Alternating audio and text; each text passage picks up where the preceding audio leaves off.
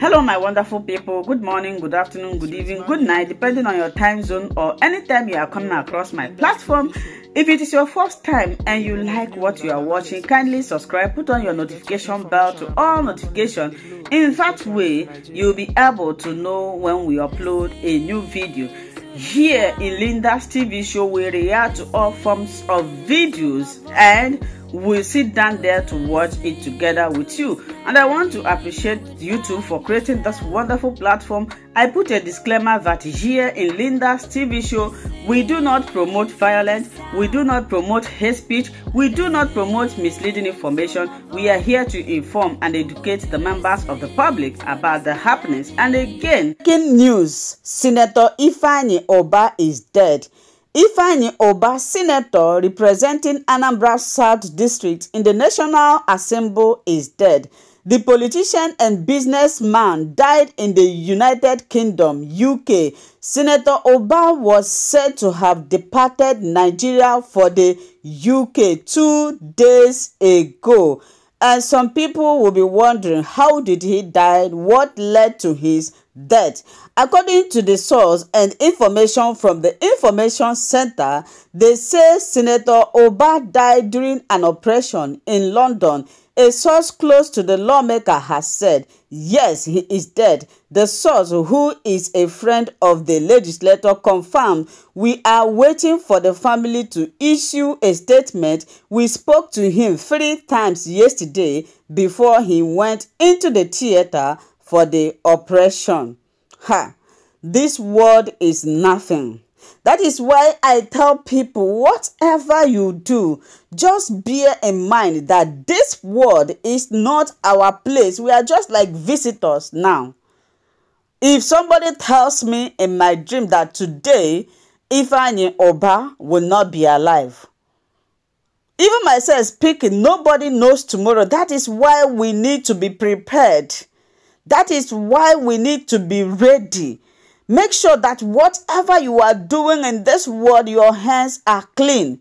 Make sure that whatever you are doing, when you leave this planet, that people are going to be remembering you for good. Now, the question is, what is Ifeanyi Ubah going to be remembered for in Igbo land?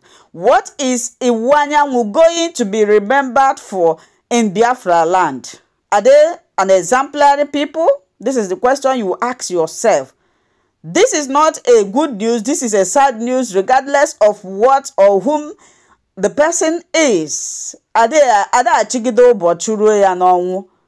is an example for those that are still living, that are still committing atrocities, that are still playing Biafrans, that are still serving Fulanis. Ndi Igbo tetanu nora, Ifeanyi Ubah anana. Ifeanyi Ubah abụrụ na onye mere gịnị? Onye nwụrụ anwụ. Ọhaneze ndị Igbo abụrụ na onye mere gịnị? Nwụrụ anwụ. Ndị Igbo emere anyị ife eme. Ndị Fulani ga-abịa kpọrọ unu, ji unu mee odibo. Ndị unu ka mma, ndị kwesịrị dị na-asa anyị okwu ngwa. When he was feeling sick, he traveled to London, almighty London. Those things in London can be bring to Biafra land. Biafra land can be better. We have everything. God blessed our land naturally. But a burusi fa ine bufusi ogarebo gazotando. Akwifunania. When it's time for you to leave this planet, also death is inevitable. London is the best place to go for surgery. What happened? Well, I'm going to play some videos for you people to watch. If you expect me to come here and to be laughing, making mockery, be happy because he's dead, why should I do that? This world is not our own. Nobody knows tomorrow. So don't laugh, don't celebrate, don't jubilate when somebody leaves this planet. You should only learn a lesson from this. I'm going to play some video. Most of you might not believe it. Even myself, when I heard the news, I couldn't believe it. I need to go and search. The news is everywhere. Ifeanyi Ubah is no more. You that is listening, you that still have opportunity to mend your way, would you mend your way? All those people that contributed in the kidnapping of Mazi Nnamdi Kanu, Obreni na no iso na ndi gbara izu kpa nkata anu rie ego jegide Mazi Nnamdi Kanu against his will of traveling to Nigeria. Oneje were ya kpochie ya na prevent for his release. Ifeanyi Ubah today that ogebu Mazi Nnamdi Kanu so ana ogekwe. Mazi Nnamdi Kanu is sick, but God is still protecting him because he's an innocent man. Ono niile jere gba izu jide Nnamdi Kanu gbakwa n'izu kpọpụta ya. If not, Mazi Nnamdi Kanu n'ebe ahụ na-anụ ọ ga na n'ebe ahụ anụ news otu unu si na-arapụta ụwa. My people, you guys should watch his interview before he died. Bye. Colleagues, and they've said it's not only about zoning, but they've named names now. Okay, I mean, we've received that information. We made a statement yesterday. We came out from a meeting of our caucus and we made a statement. And we have also continued consulting. We are in the opposition party. And I think by consultation, we may be able to find a position that will be a win-win situation for each and every one of us. But for me, and for our people from the Southeast, we are still very strong, contesting for the office of the Senate President of Nigeria, for the 10th Senate.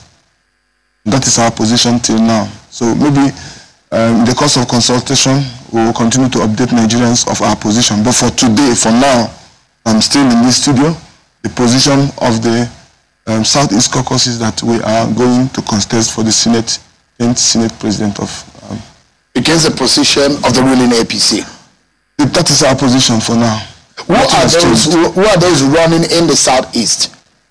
We have Ojo Zokalo, we have Mr. Izunaso, and then we have another gentleman, Senator Patrick. And then we are all trying to see how we can, come to present one candidate. And for now, we are still consulting. That is the position of the Southeast Caucus. If you've heard some of the arguments and debates from members of the APC who said, look, you have to give it to those zones and part of the country that gave the APC their votes in the presidential election, perhaps the reason or the reason behind the zoning of the APC. What do you have to say to that? Well, every vote matters. Without every part of Nigeria contributing to the voting content, we wouldn't have had the number of results we have. So we shouldn't. There's a lot of things in terms of trying to zone.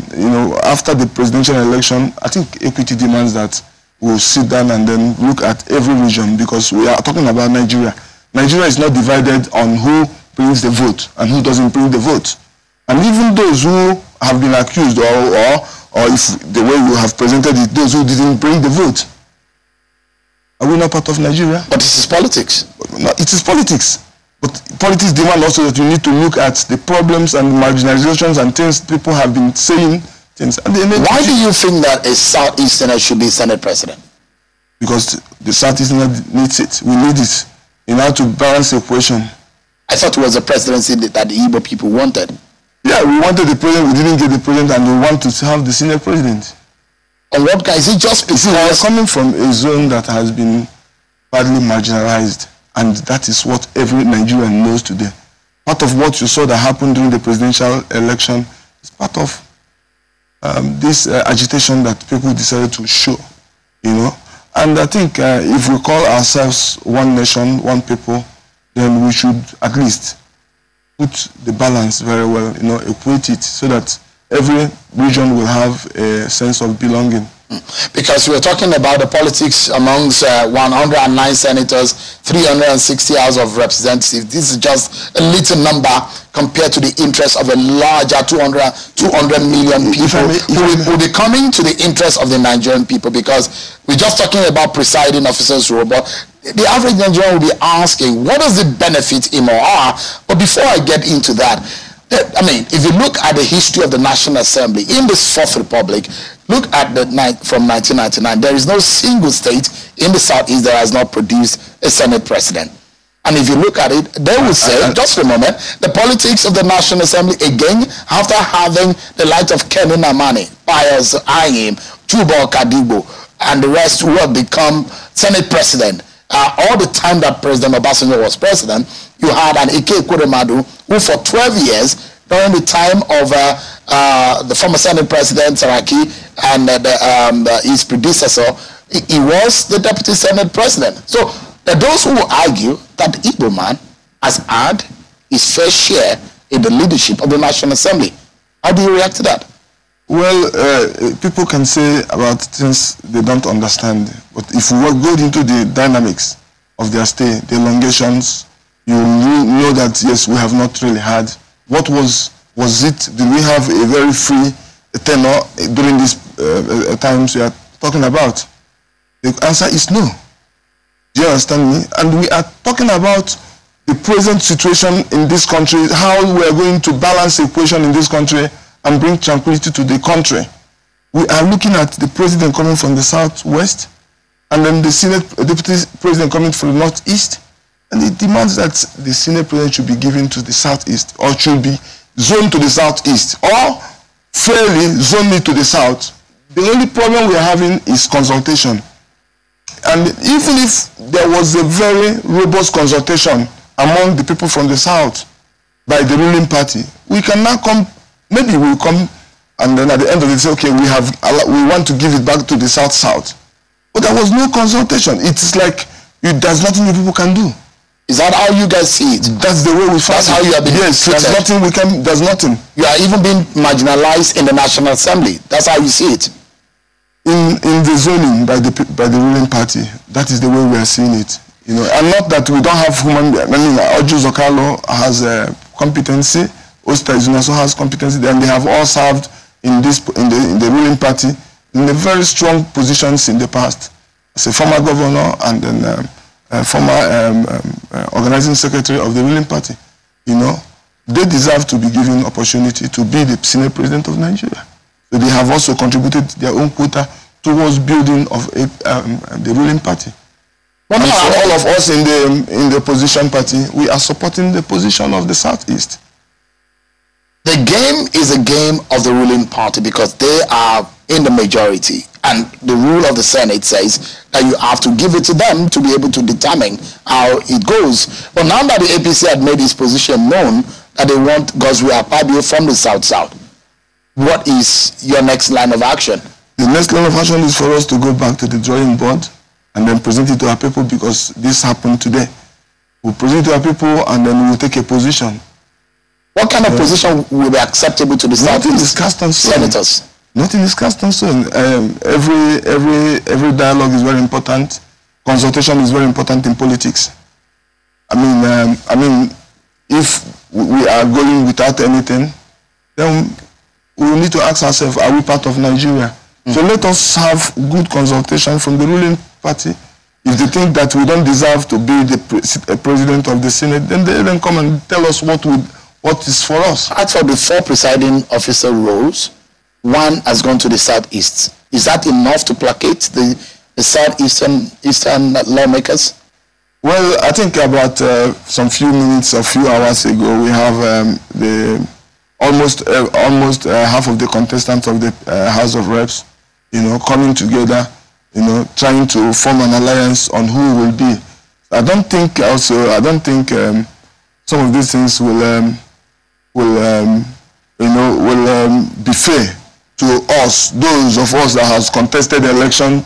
You know how it is to get into to be voted in.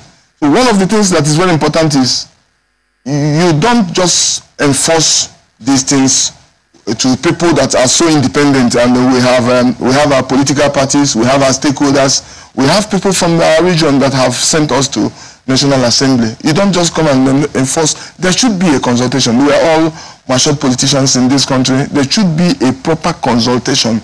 You know, I think the ruling party did not get it right in just... you think it's going to backfire? I don't know. A similar Saraki, Tambuwal scenario could play out? Sure, you won't get words from me, but I don't know. If you are not happy, if you say you are not consulted... The politics of the Senate is a different ballgame, honestly speaking. The politics of the Senate is a different ballgame. It needs proper consultation. And that is what I think the only... Are you warning the APC about this? Well, I have said it yesterday. I was in another television station. I said it. There should be a proper consultation. Now that they have made their position known to Nigerians, thank God we took our position before they made their statement. So we'll go back to the drawing board. And Senator Ifeanyi Ubah, let me allow you to listen to one of your colleagues who is coming into the National Assembly from the Southeast. This is Senator Dave Umahi, who literally was conceding to the position of the party and that of Bola Tinubu. Take a listen to Senator Dave Umahi. My brother came on consultation with me, but yesterday I saw the president-elect on his invitation, and he told me that he's already committed, and he said, please don't run. And I accepted, and I stepped down for my brother, Senator Babio. He's my consensus candidate. Yeah, okay. Now, okay, beside you is one of the... Yeah, I also stepped down for him as the deputy Senate president. So I stepped down for two of them. I've always said, Inshallah, the will of God will be done in Nigeria. Thank you very much. Senator Ifeanyi Ubah, how do you react to that? Well, technically, when you're listening to my brother, His Excellency Dave Umahi, he said that the candidate came to him. He said also that the president-elect invited him. That's two things. He came to him for consultation, and the president invited him. Now the question is this: have Godswill Akpabio come to the Southeast Caucus? I am aware he has seen the Southwest Caucus. Can you take it back to him and ask him if he had seen the Southeast Caucus? If he consults with you without doubt, has he been asked to come to, maybe on the invitation of the ruling party or on the invitation of the president-elect, and then please help me to achieve this. This is what I have also for you people. I mean, we came to the National Assembly from different platforms, and we shouldn't be treated like nobody. That is it. We shouldn't be treated like nobody. And it's becoming a decimal for people to always, abuse people of Southeast in this manner. That should stop. What do you do about it? Well, we can't say what we'll do, but we'll see the end of the game, how it will be. I mean, the most important thing, there's nothing, nobody's having anything against the president-elect. He's a nice gentleman. He's a good man. But in this, we don't know the politics that played that, gave room for this, because he shouldn't even be part of this in the first place. Even though, yes, he needs to have a good senior that he will work with. But he shouldn't have come in so quick. And for my brother, His Excellency Dave Umahi, that just threw in, he gave a statement a day, and then after a day, he was consulted, and the people came to him, and the president called him, president-elect called him, and then he gave up. Okay, that's good in politics. Maybe they gave him the right words for him alone, but not for the people of Southeast. Let me then ask you, some Nigerians they are disenchanted by the manner or the conduct of the National Assembly generally, in what they think they get from the National Assembly in terms of representation, in terms of the benefits of governance to them. There are those who have even given a thumbs down for you people in the National Assembly, thinking that you have not done well by Nigerians, and the interest of Nigerians is little or no concern to you people. The legislative agenda, the interest of Nigerians, do you people even consider it as ultimate and primary?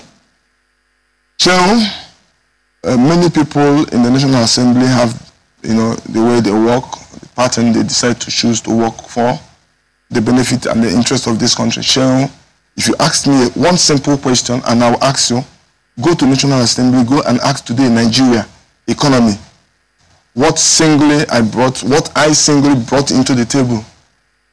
I raised the motion that gave birth to the Deep Offshore Act, that is giving Nigerian government today 800 billion naira annually. and something that was petitioned over 20 years ago. And I brought the motion, the records are there. And then I championed the bill between me and the Basi Aban. And today Nigeria is benefit over 800 billion naira annually. The optics out there is that the National Assembly members of Nigeria. Excuse me, because if you say they are not contributing, and I'll tell you what I have contributed. You need to be able to tell Nigeria. And I will tell you that what I have done singly, my first year, nobody has done it in the last 20 years. But I'm not blowing horns. If it was, what do you call it, whistleblower. Do you know what's supposed to come to my constituency? Let me give you an example. Sent me to Abuja, and today I have given Nigeria 800 billion naira. Senator, let me give you two examples. Just a moment. Let me give you. These are the optics. Some Nigerians don't believe that senators are not meant to be covered. Senators are not meant to be talking to be talking like people in the street on the market. But you are supposed to. But I've just given you one, and then you can go back. It was not there. It was not there. I came to the Senate. I brought the motion that gave birth to the bill. And today, Nigerian government is gaining over 800 billion naira annually from that bill. And nothing has been given to my constituency for sending me to Abuja to give that to Nigeria. Senator, you are saying that senators are not adding value. Can I ask you I am adding value. So everybody has a right to... The issue of means and ways. Some Nigerians are sad about the manner in which the National Assembly just allowed the executive to have his way. Some Nigerians are also sad about the manner in which the CBN policies are being done. There are multiple exchange rates in this country. Working in the Senate, 109 members of yours in the Senate. What are you doing about that issue of insecurity in this country? If all of these issues are burning so much that you people feel as sad as Nigerians are, there should have been solutions, isn't it? You see, Nigerians, yes, Nigerians are not feeling the pulse of things. They are not feeling happy about what's happening in the whole country. And then everybody is taking his own or her own share of those that are elected, those that are in the executive, even the judiciary. But one thing I want you to know is that you cannot come and condemn the entire National Assembly. I'm asking you a question. If you go to my constituency, about you and your colleagues, whether or not the money we pay you as salaries from the taxpayers' money, if you guys are really doing the job that they voted you to do there. If you go to a question. If you go to my constituency today, they will tell you they are proud of what I'm doing, and that is why I have remained with Young Progressive Party, and then I came back with. So much, my wonderful viewers, for watching this video together with me from the beginning to the end. Like I said before, if you like what you see here, if you like what I do in this platform, as you have finished watching this video, please hit that red button that says subscribe and put on your notification bell to all notification. In that way, you'll be able to know when I upload a new video. Share my videos, leave your comments in the comment section constructively. Until I meet your way again in my next video, I still remain your Linda's TV show. Bye-bye.